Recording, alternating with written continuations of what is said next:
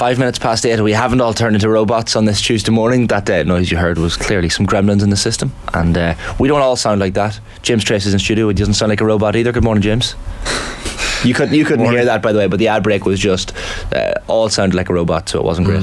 How are you feeling? You're a couple of days out now. Has it all kind of... It definitely hurts, but I think objectively you look at it, and it was an incredible final. Like talked about it, hoping it lived up to the quality of players that were going to be on the field and the hype, and it really did. I think there was it was a lot of spice in the occasion. The quality of rugby was off the charts, and just unfortunately I think everyone would have enjoyed it unless you're a Leinster fan, because we just come out the wrong side of it. It's so funny because the margins are so tight. Like, were you surprised by the tactics towards the end not to go for the drop goal? But I mean, they had those number of minutes where they probably, I'm sure, prepped for that potential scenario where you're a point down or a couple of points down with a few minutes left, but clearly they felt like they had the time to maybe wind down the clock a little bit and go for the try. Yeah, I back it 100%. And I think full credit to both to Josh and to the sub hooker for Sclavy. So Josh, it's championship minutes to win the European Cup, and he nails the throw, top of the jump, and and they get in within a few metres, and listen, full credit to La Rochelle, the defender for their lives, and there was even an opportunity down the short side with I think it was Baird and Gibson Park, but again it's the attention to detail that the top teams have of the disruption, and it was Skelton in that ruck, and it was taken, Johnson had to hit the ruck because he was counter-rucking. He was taking about 3 lads to stop him, and that's the difference. If he doesn't put that ruck pressure on, Jamson sees that blind side, and it's a whole different kettle of fish. And in terms of the kick, like, there was a lot of time you could see spent, because there was a player leaving the field or whatever. You could see Ross testing the wind, and clearly he knows his own range. He's kicked on that field I don't know how many games, so back the decision 100%. And unfortunately it's one of those ones where if you score, you're a genius, and if you don't, 2020. But listen, full credit to La Rochelle. They showed incredible resilience. I think to go 17 points down and without even throwing a shot in a final, and just to keep their cool, and it really, in those championship minutes at the end of the first half, and in the last kind of 10 minutes of the end of the game, to come up with 2 huge scores, I think showed that's why they're a double champs. Are teams kind of is it kind of part of the makeup of possibilities to do the drop goal now compared to other years, where you have so many bonus points now, and it's kind of gone out of the game to a large extent? You think back to Michael Kiernan compared to now, where a drop of goal wins you the game, whereas now it's you rarely enough see it actually in games. So my take on the drop goal scenario was, so it was never, they almost scored every single time they carried, so it wasn't as if okay, we're not getting anywhere here, just build it closer to the posts and we'll dink it over. It was like every time they came open, there was a big opportunity on the blind side, and they almost scored again. So it was like, almost, you're in the moment. You're not thinking, okay, there was no moment where it was like, okay, we're not going to score here, let's just set up the drop goal. That just never happened, and before you knew it, the moment was gone. And a couple of centimetres higher or lower in a clear out, and it's a different story. It's a scrum, and I'd back Leinster to score off that scrum, and listen, that's the fair play to them. You have to take your hat off to them. They were under the pump, and they showed up, and it still wasn't done. They had 2 lineouts to nail both of those to the tail. Shows incredible bottle, and as well calling it to the tail when the game's on the line. You're winning by a point. You're 20-30 metres out from your own line. And there was air pressure there as well. You know, it was Ross Maloney was right up in the air. So unless they were top of the jump, they weren't winning the line out. So listen, you just have to admire their steel and guts, and again, you know, I talked before about, and loads of people talk about nailing the basics, and that's it. It's like, you know, your throwing, your lift, your jump, the timing, the call. You know, at every level, you know, that's applicable, and when it matters most, you got to nail it, and they did. So fair play to them. Yeah, and that, as you say, that try just before half times felt like the turning point in some ways. That just maybe gave La Rochelle a little bit of hope at half time, where they're only maybe 9 points down. Like that start by Leinster, like especially the Dan Sheehan try early on, when you get to 17-0. I heard yourself and Quinny chatting to John after the match in the Aviva, and like, was it just that Leinster were mentally exhausted at the prospect of being so far ahead of La Rochelle, that this game is not won, but Jesus, 17-point lead has never been lost in a Heineken Champions Cup final? So was it a psychological thing that maybe they were thinking, okay, well, we've done a lot of the effort now, we can pull back a bit, or was it just a case of they were out on their feet because of the level of exhaustion it took to get to that lead? I felt when both teams came out, they were spent. I felt like it was such an intense first half that both teams really looked tired. But at the same time, I don't think that was, you know, it wasn't one been more tired. I think La Rochelle are an exceptional team. I think they were always going to have purple patches. And in fairness, you know, there was a lot of like really, really important turnovers. I think Charlie Natai at one point, you had Dan Sheehan in the corner, you had Josh van der Fleer with multiple kind of maul turnovers, but they were relentless in coming back. Every time we cleared the ball, they were putting kick pressure on. We weren't getting amazing exits. Then all of a sudden we're back under the cosh again, and you're dealing with these like unbelievably big, powerful ball carriers, and that, you know, we like, all of us knew that was going to be the case. Leinster would have known that was going to be the case, and you know, they did a great job of you know, starting the game and sucker punching them with a few early tries that were, you know, unbelievably well executed. But they were always going to have a period of scoring, and you know, the frustrating part is you're the, you know, breath of wind, or you know, a few inches off in a clear out, or off of, you know, the champions, and everyone's going on about how great you are. But again, it's like, I can't explain, you know, how much I respect how hard it would have been to go into that changing room after like been pummeled for the first kind of 20 minutes, you know, and they had two opportunities really, and they took both of them.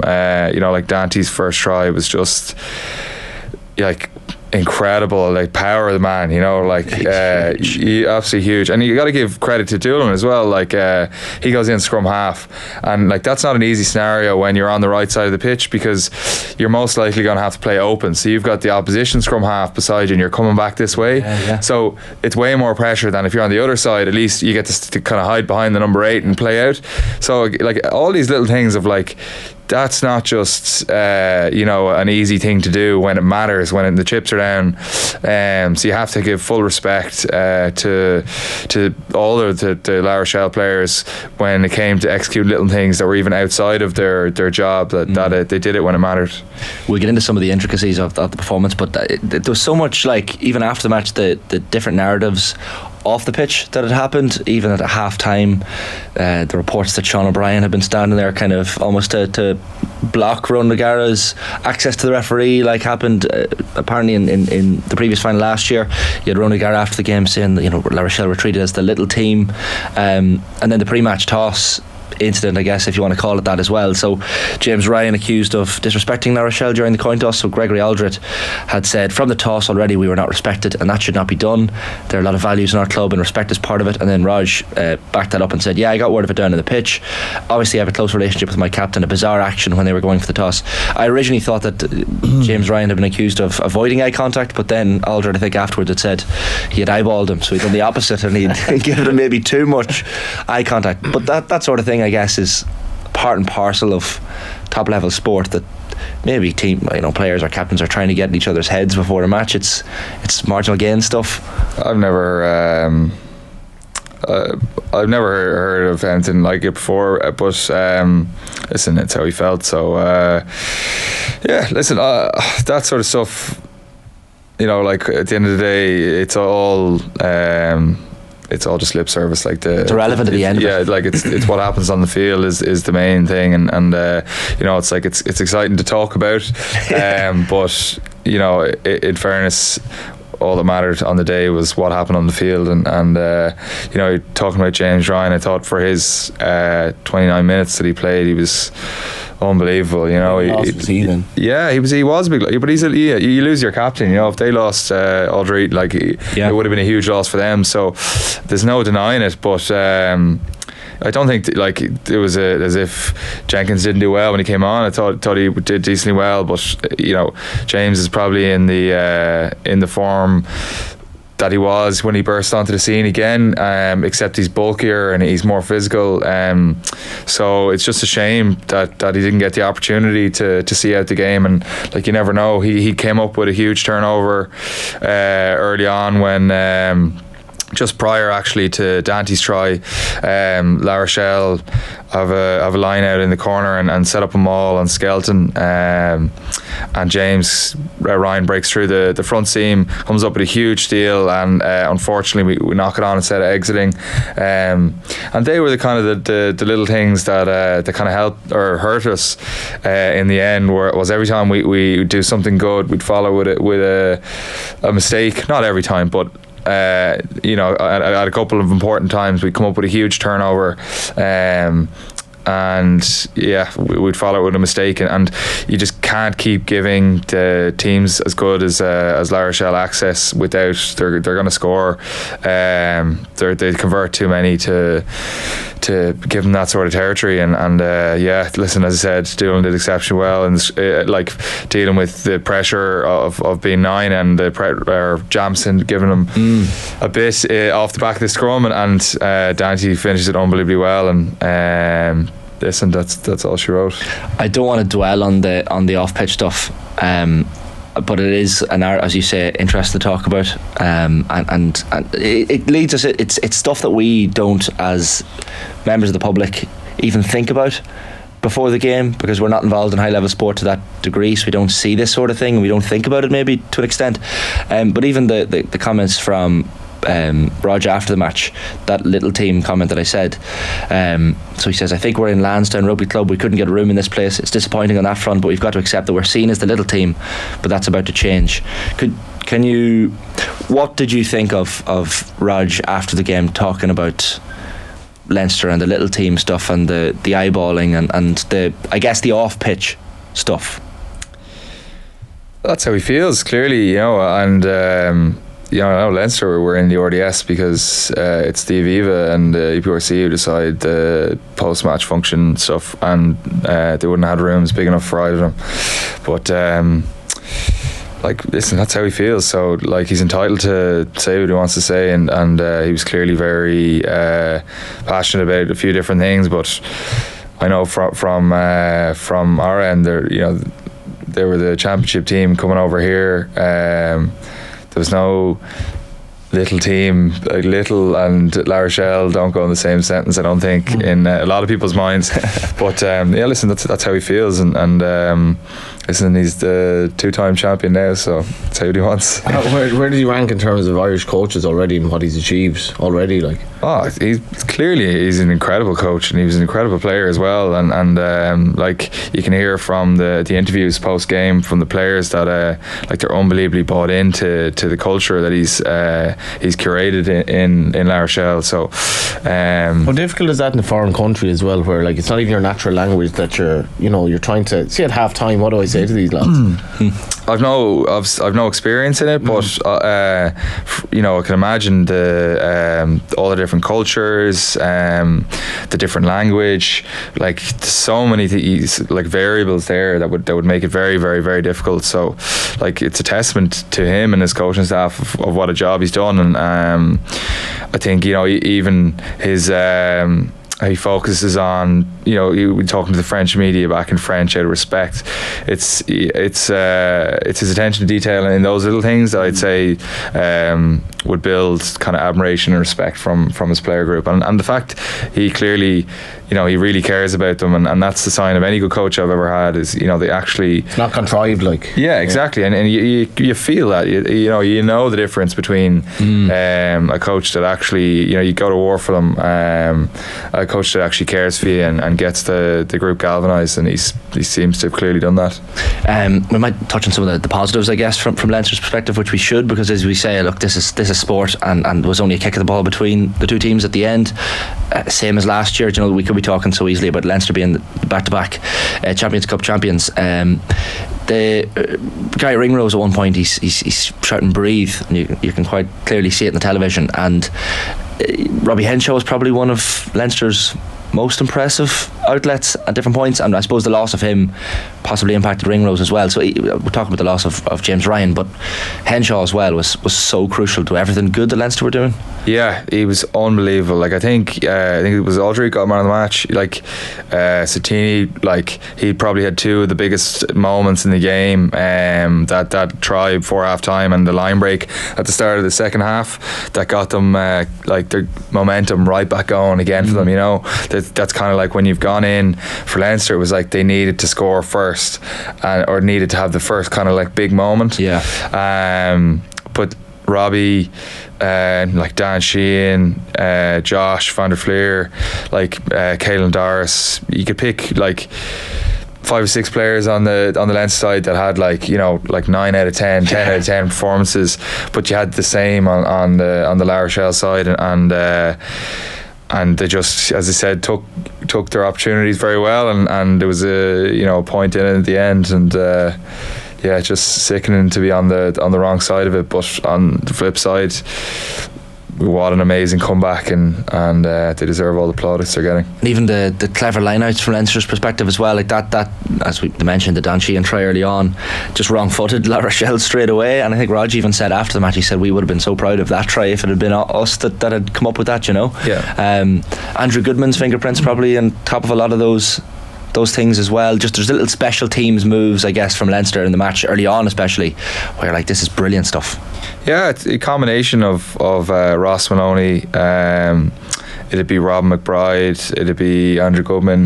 They'd all have put their own flavour on different ideas and hash them all out. And listen, again, it's executing it when it matters. So it was an incredible try, and Jack Conan's timing going through, and Dan's he's like a winger as well as a hooker in terms of his pace and his power. So I thought he finished his second try even better. Like the pass from Gibson Park's obviously unbelievable, but he still has a lot to do there, and he's got I think it's Rule and Aldry and Bouguerie closing on him. But the point being, like, they're quick guys to get to you, so you got to be quick to get to the line for the corner because they've got the angle on you, and he just finished it unbelievably well, and he's such an asset to have for Leinster and Ireland. Having him, on the edge, it's literally like having a giant winger. Could he change like how young people look at? Could I end up in this position? Because look at him. Like, I mean, I don't know if you could end up there. Not me or you, Johnny. The royal we. Yeah. It's mad though. Like, it's like he's so quick. Like, it's like. Yeah, and like, so in terms of like numbers, he'd be probably in the top 6% of the group. Wow. Including backs of pace. So you're talking like proper top end speed. But yeah, listen, I from when I even started the game and to now is like the kids coming out of rugby clubs and out of school are just at a different level, because the emphasis and the pathway of what it takes to become a pro and the extra work you have to do and all the different things, and also the environment. It's like the kids are just getting better, so they're just making other kids better around them. But to answer the hooker question, like, it takes all sorts, like the Dan's a certain type of hooker, Ron's a certain type of hooker, like Bouguere's a certain type of hooker.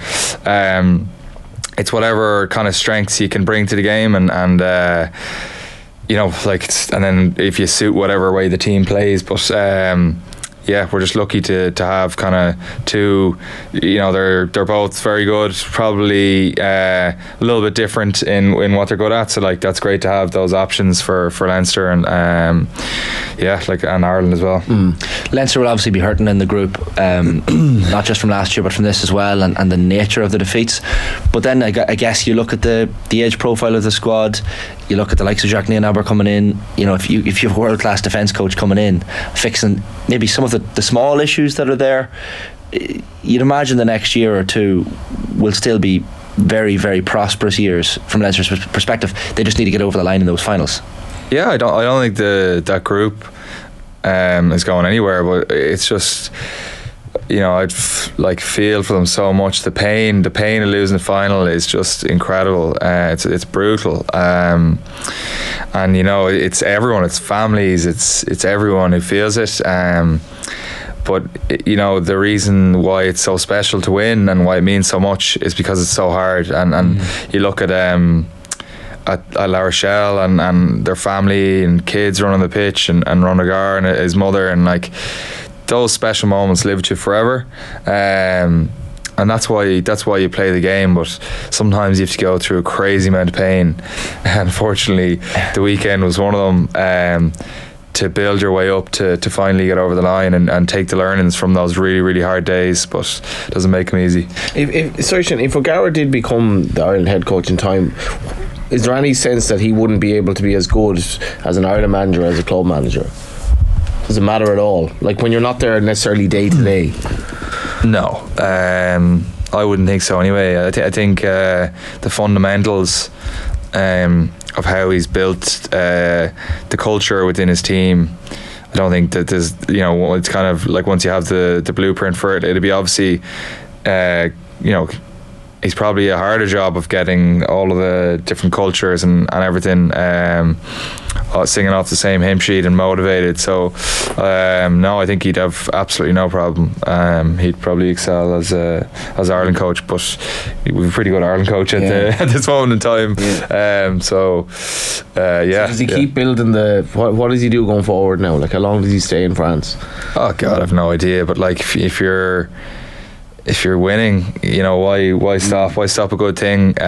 Seems to like living over there, seems to like the culture. Yeah, like judging from what he's saying anyway, he's and what he's doing, and clearly with that group of players, I don't see why he'd leave anytime soon. I was reading a piece, I don't know if you saw it yesterday in the Irish Independent, from Rory O'Connor, where he was talking about I guess that psychological side of everything as well. And there was an interesting line where he said Cullen might start by tearing down the images of past success that dominates the walls of their UCD base, of diffusing the importance of the stars on the jersey, because rather than be inspired, the players looked like the enormity of what was on the table spooked them as the game went on. Like, there's all that talk about the fifth star and the psychology of winning, and was that in any way related to the second half performance, or the enormity of what was about to happen, as Rory says there? No, nothing to do with it. No, like, we talked about it earlier, you know, and like, listen, he's that's his opinion and he's entitled to that opinion, but I don't agree with it whatsoever. Like, if that was the case, they wouldn't have had that first half performance, because it would have been too big for them, and they would have been in the shells and all this sort of thing. La Rochelle are an unbelievable side. They're reigning champions. You know, they were always going to have a purple patch, and their purple patch was just slightly better than ours, and that's unfortunately all it is. And that's, like, sounds like very general. We've gone through the detail mostly of how they did it, but like, you can, you know, try come up with different reasons and ways and everything like that. Like the fifth star things, it's a phrase. There's no, like, you know, mad thing about it every day. Like, it's not something that, like, it's not hammered home consistently, obsessed with. Yeah, it's just like, it's the next one that we can get. So, like, that's what, you know, and we want to win a European Cup just as badly as everyone else. So that's what we talk about, because if it was the fourth one, it'd be the fourth star. You know, it's like, it's it's an interesting take on it, and listen, he's entitled to whatever take he wants, but I definitely wouldn't agree with it. Is there any sense that they're week to week they don't have many close games where like they're not really in this situation very often? They're steamrolling teams week in week out much of the time.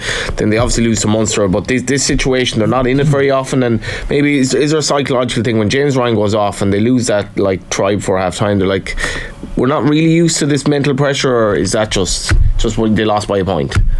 Yeah, I think genuinely, I think it's just the latter. I think they lost by a point. Lost by a point to an unbelievably good team. If they won by 2, it's like, yeah, they won the game, they deserved it, you know. Yeah, they were the best final ever from a Leinster perspective. But like, I'm sure all the people on the port are like, best final ever from a Rochelle perspective. It's just we're sitting on this side, and it's just you know, like, everyone is entitled to their own take on it, and when you lose, you just got to sit there and take it, and that is just it. So it's just tough. What did you make of we invariably talk about refereeing performances after a final regardless? I think Johnny Sexton maybe made a beeline for Jakob Piper after the match to have a couple of words maybe on some of the decisions. How did you feel he fared overall?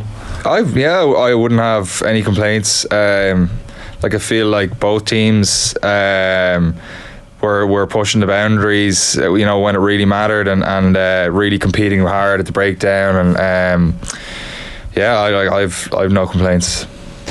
This conversation came up last night on Monday Night Rugby, where the question, are Leinster overrated or underrated? And it's a mad one. It's like, after all the success, and you're seeing pieces in newspapers talking about Leo Cullen, is he all of a sudden under pressure to deliver the Champions Cup again next season? You know, 2018 is a bit of time ago, but not that long ago, I guess. But from a Leinster perspective, with that star-studded squad, is there pressure? Next, I know there's pressure going into every season, but is there added pressure now? I wouldn't say potentially there is added pressure. There will be added pressure, but there's always pressure. It's like once you've won a couple, and like La Rochelle will have that same pressure now, you know, and they're now the double champs. So, like, you know, everyone is expecting, you know, unless they win it next year, it's a failure from their point of view. But the same expectation is set in Ireland, because we've been doing so well with, you know, the majority of these guys in green shirts, and we've as a Leinster team played well throughout the year, and, you know, our expectations are to hopefully win a trophy at the end of the year, and that's what we start out to do every year. So the pressure's on us all the time. But I suppose in terms of Leo Cullen's playing and coach career, where does this rank in terms of like stomach, gut crunch? Like, this is just tough to deal with.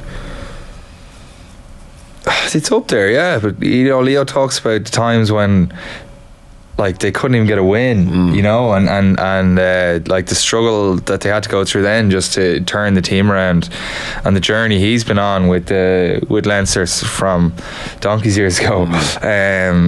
So it's this different. There's always pressure, and there's always scrutiny when you don't win, and rightly so. But listen, this team will dust themselves off.